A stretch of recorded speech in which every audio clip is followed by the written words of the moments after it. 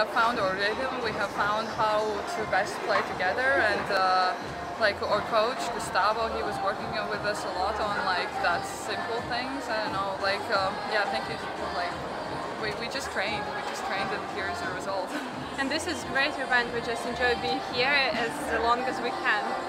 And how great is it to have fans back there? And also yesterday we already talked with Yanis and Mohamed.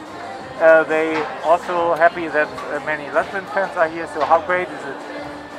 It's amazing, yeah, really, because it was almost 2 years playing without spectators, and such a huge event. And Vienna every time is so big, and the fans here, they are so active, they sing, they dance, and we really love that because we feel this positive energy, and we try to play as best as we can to give them also good vibes. And let's talk about the Olympics last week. How was the experience as first women's Latvian beach volleyball team and one of the youngest teams in the whole tournament? How was the experience even under these strange conditions?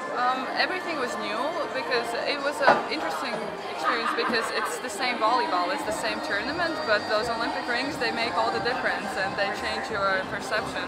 So it was very nice to see how our team can perform under high pressure, and I was so happy to see that we can do it very well, so that was nice. And Anastasia, explain us a little bit how difficult it was in the last year to practice with Tina, because for the people who don't know, Tina was not available because she played on the college.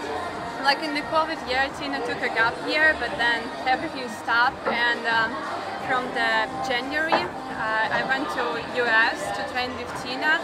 Not many practices a week, but still I was happy to train with her in US and practice against a good team, so it was really a good experience, and thank you for our federation and our sponsors that we had such a possibility to train in US in different countries. Yeah.